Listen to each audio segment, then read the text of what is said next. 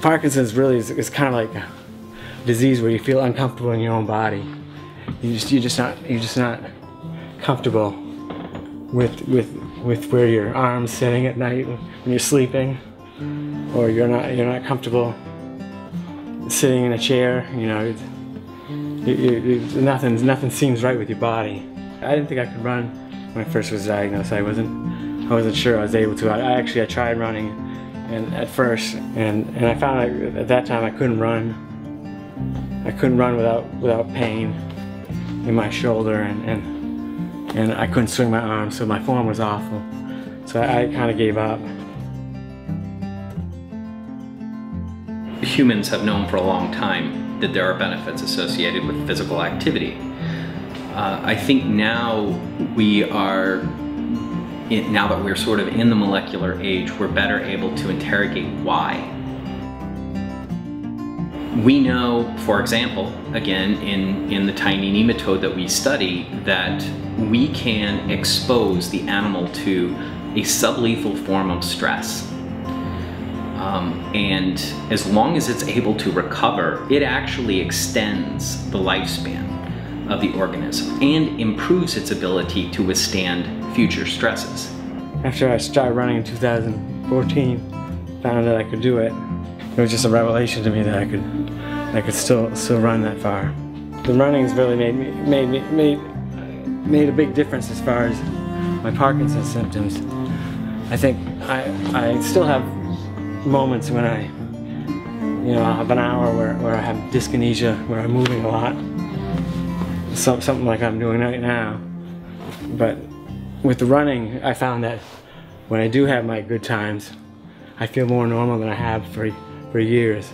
To hear that Michael believes that his condition has sort of improved as a result of running, it doesn't surprise me, but it's very good to hear, because I think that's a very promising thing, and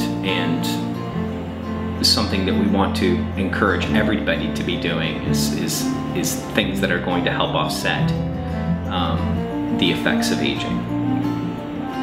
You got to push yourself. You got to push beyond what you think you can do, because it's like forced exercise. You may not feel good at first, but if you can push through that first barrier, it eventually you can get to the place where you can do it.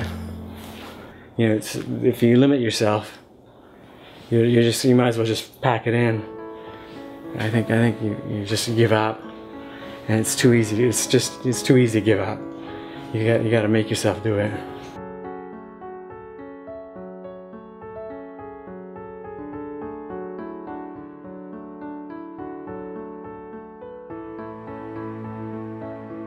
I think right now we are living in sort of a magical age compared to any other time in history. There's so much promise and hope now that we didn't used to have.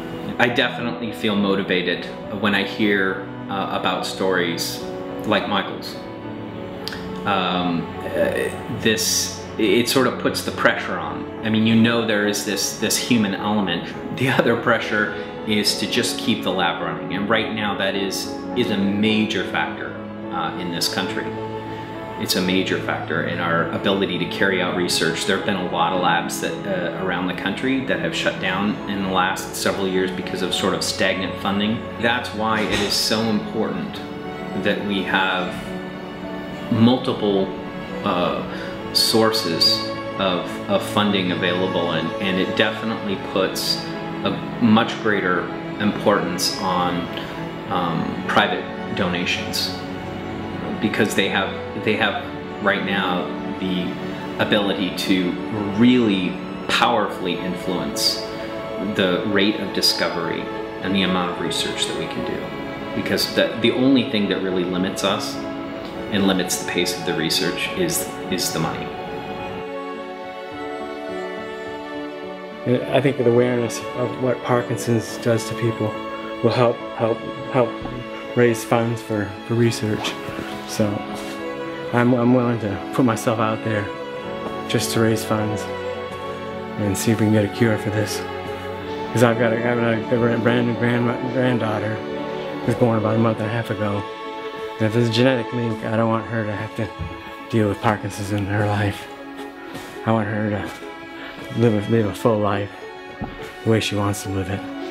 And I believe the road to different therapies and eventual cure to diseases like Parkinson's begins with institutions like the MDI Biolab.